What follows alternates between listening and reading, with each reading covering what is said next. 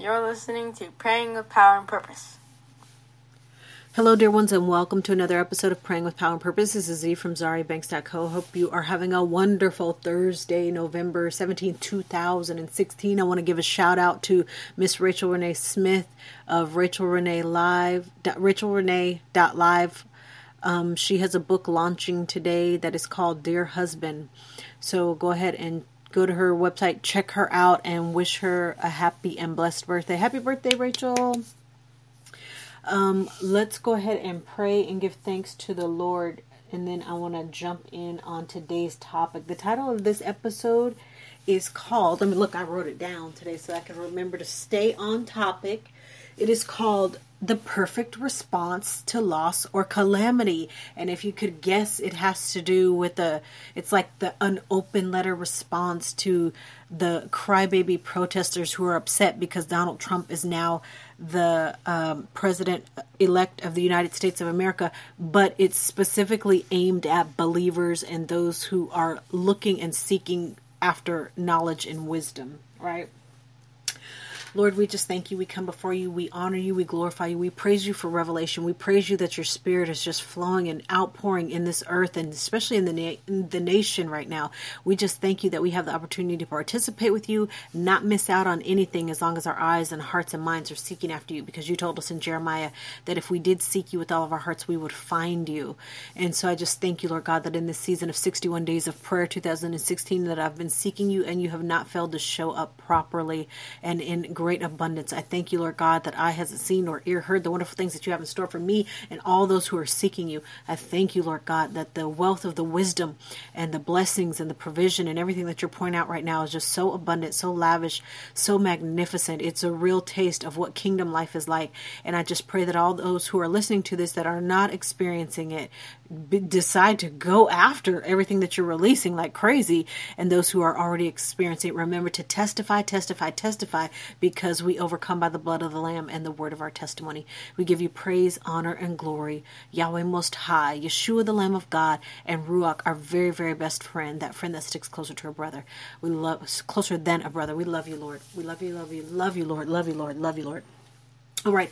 I have a worship webinar. This is part 2 on Saturday, November 19th at 5 p.m. Pacific, 8 p.m. Eastern. If you would like to come, go to zm7academy.us right there on the homepage and register for that. It is free, but you do have to register so I can put you on my email list. But it's going to be very, very, very good. That is a change of time if you've already registered, so please note that. It is a change of time. It's an hour earlier because one of the people that I'm in a season of prayer with for 61 days of prayer for 2016, we start at 6 p.m. and we want to be consistent. We've just broken through that area of prayer where everybody in the spiritual realm recognizes us as a covenant unit. And so, it's at the place where acceleration kicks in and all the blessings and all that stuff and the answer prayers start coming quick. So it's really exciting, and I don't want to be the one who gets us out of that momentum. Right? Momentum in the spirit is powerful. If you've never experienced it, you probably are not somebody who walks in miracles on a regular basis, but get to that place. Let me tell you, it's so good. If you haven't signed up for my emails or you don't receive them, go to zrightswords.org and click on ZTV. And as you're watching the videos over there, they will, the little pop-up will allow you to sign up for the email. The emails are good. I only send them out like once a month, sometimes twice a month, and they are long. I apologize for that. I don't usually mean to get in there, talking so much, but then once I get started, I'm like telling people all kind of stuff because my emails hit audiences that I don't connect with on a regular basis. Like some of the other people, we're on social media together and we, are in contact more often, but then when that email goes out, it goes out to people who don't frequent social media as much and stuff like that. So it's good. It's good. And then there are often deals and favorites and secrets and stuff like that in the emails as well. Okay, so today I'm talking to you about the perfect response to loss or calamity. And guess where I found it? In the book of Job. I was reading Job yesterday, and the Lord just started speaking. Such a good message. This is Job 1, and that little Holy Spirit, ding, ding, ding, ding, ding, I've got some revelation for you, happened when I got to roundabout let's see, verse 20. But I'm going to start reading to you from before that, okay? I'm going to start reading to you at 13. Now, on the day when his sons and his daughters were eating and drinking wine in their oldest brother's house, a messenger came to Job and said, "The oxen were plowing and the donkeys feeding beside them, and the Sabaeans attacked and took them. They also slew servants with the edge of the sword, and I alone escaped to tell you." While he was still speaking, another also came and said, "The fire of God fell from heaven and burned up the sheep and the servants and consumed them, and I alone have escaped to tell you." While he was still speaking, another also came and said, "The Chaldeans formed 3 bands and made a raid on the camels and took them and slew the servants with the edge of the sword, and I alone have escaped to tell you." While he was still speaking, another also came and said, "Your sons and daughters were eating and drinking wine in their oldest brother's house, and behold, a great wind came from across the wilderness, it struck the 4 corners of the house, and it fell on the young people, and they died, and I alone have escaped to tell you." So this man went through 4 major tragedies, 4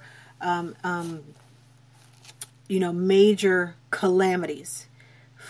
Big losses here. Like, he went from, the mountaintop to the valley, like, in minutes, like in a minute, it seems. And then this is the perfect response. This is what he says. Then Job, this is verse 20, Job 120. Then Job arose, tore his robe, shaved his head, and fell to the ground and worshipped. There you go. That's the perfect response to loss and calamity, is worship.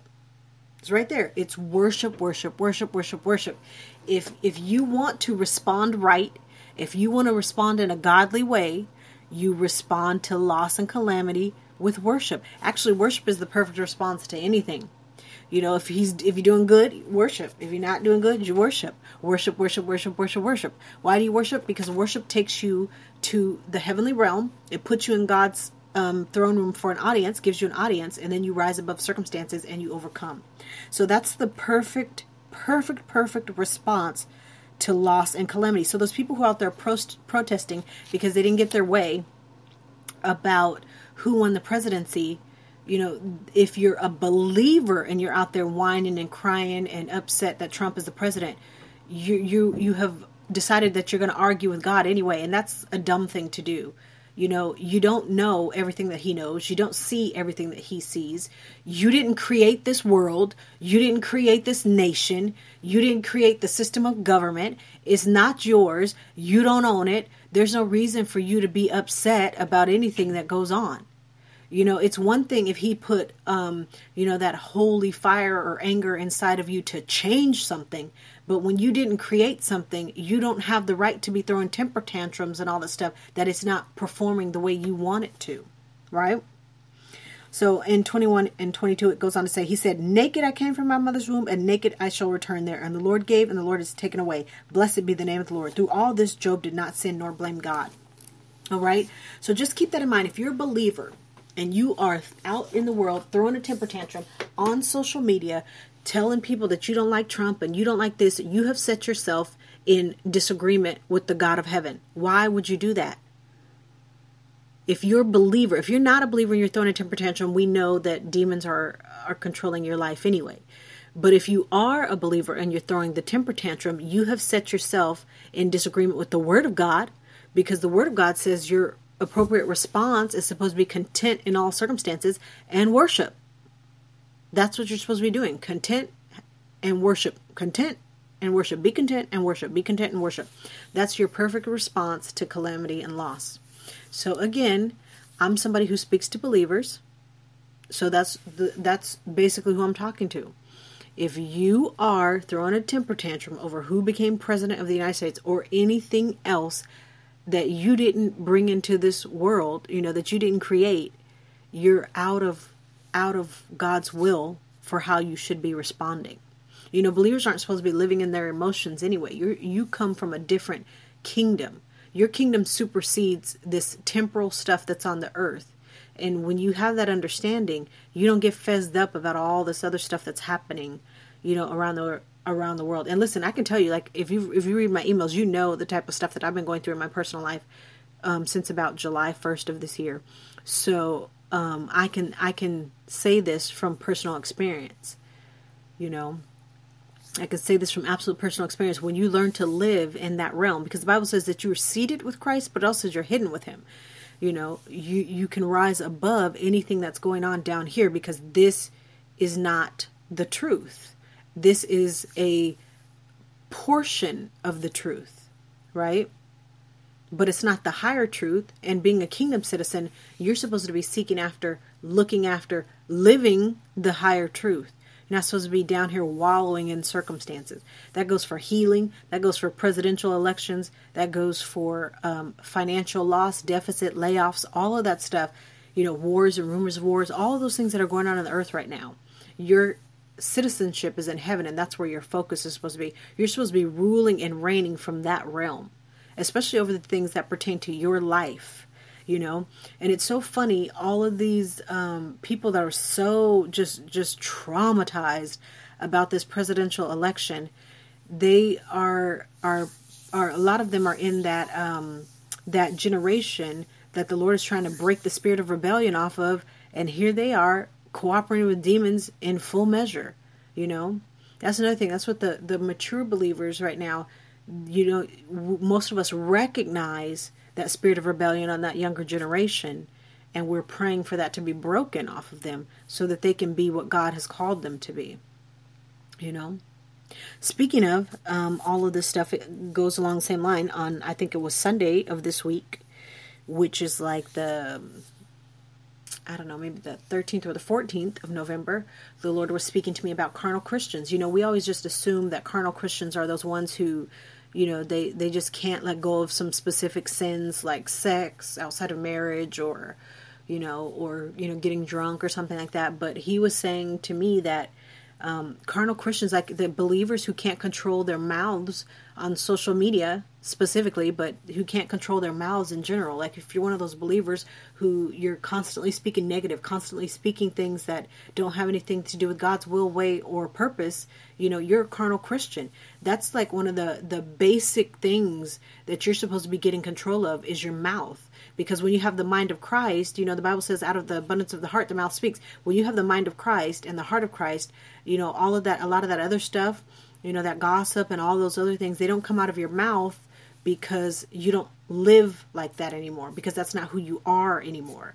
But if you can't control your mouth, and I say on social media because it's out there for everybody to see, and it's just, you know, it's just there. If you can't control your mouth, you are a carnal Christian. You know, self-control is the spirit that God gave you.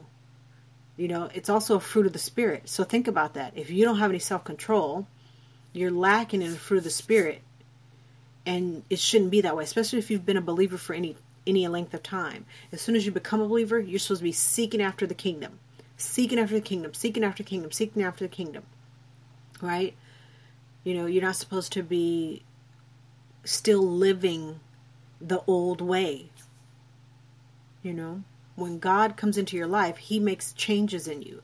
You should always be desiring to get better, be better, and do better. But you can't just stop at the desire. You actually have to put things into practice and change your habits so that you do become better. Right? Yeah. So think about that, you know. Think about what you've been saying, and if you're jumping on bandwagons and getting into arguments with other people and all that stuff. Because if you can't control yourself, you know, God's like, I thought they were my representative, and yet they're showing out for the enemy. What's up with that? And we don't want that. We don't want to be doing anything, especially not publicly, that is going to put us in agreement with the enemy, because, you know, they record everything, and then they're going to be like, look, I'm going to hold this against you forever, forever, forever, forever, forever.